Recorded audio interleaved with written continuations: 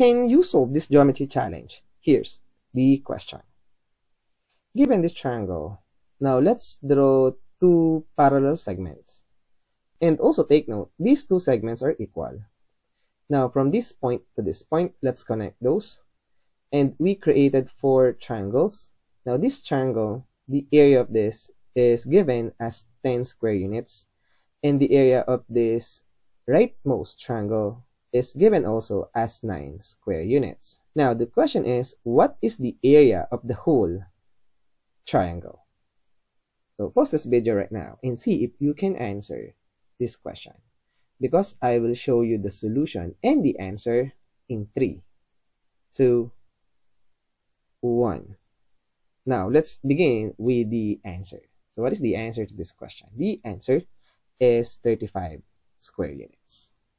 Now how do we get 35 square units? And here's the solution. Alright, so first, what we're going to do in this kind of given is to use all the given information. So what are the given information? We are given areas, which is 10 square units and 9 square units. We also given that these two segments are equal. And we also have the given that we have parallel segments. Alright, so let's set aside those clues and let's use this one by one. So first, what we're going to do is to use parallel segments, because take note, if we slide the triangle like this, we have the same area because we have the same base, and obviously since they are parallel to each other, we have the same height, so the area doesn't change. Now if we put this triangle in this position, the area is still 10, but let's move this end point to this point on the top, like this. Now we are now using parallel segments. Now how about equal segments? Take note, we have here 2 triangles and we have equal bases. Now we have equal heights, therefore they have the same area. So using equal segments, we can say that these 2 triangles have the same area because they have the same height and the same base. Alright, now let's use the last information, which is the area. So let's call this unshaded part as x. So our known area is x. Now, what we're going to do is to focus on this triangle. Now, since we have 2 triangles with the same height, then we can use this concept. If we have a triangle with the same height, then the ratio of their areas is equivalent to the ratio of their bases.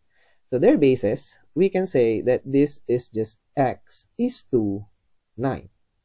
Now, we have x is to 9. Next, what we're going to do is to go back to the original figure like this. So we know this is 10 square units and this is x. Now, let's focus on this triangle.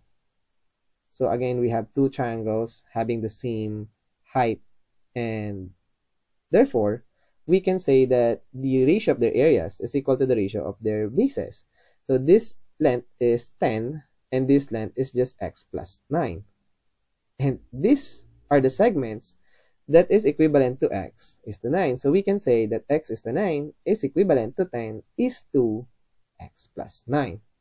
Now, if we focus on this equation, we can solve for the value of this x, which is the area of this small triangle. So let's focus on this equation. Now, to solve for the value of x, let's cross multiply. So x multiplied by x plus 9 equals 90.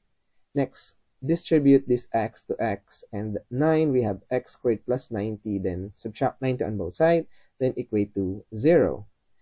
Now, x squared plus 9x minus 90 is not hard to factor, because if we factor this out, we get x plus 15 multiplied by x minus 6.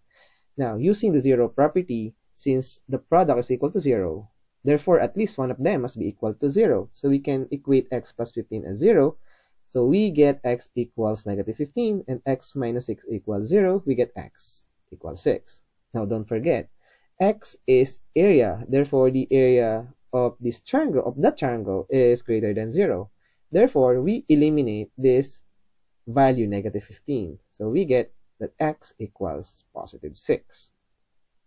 Now we know the area of this triangle is positive 6. And we can get the area of the whole triangle. This is just 10 plus 10 plus 6 plus 9, or simply equivalent to 35 square units. And that is our answer to this question. Therefore, given this figure, then the area, the total area of this triangle simply equal to 35 square units. And as always, we are done.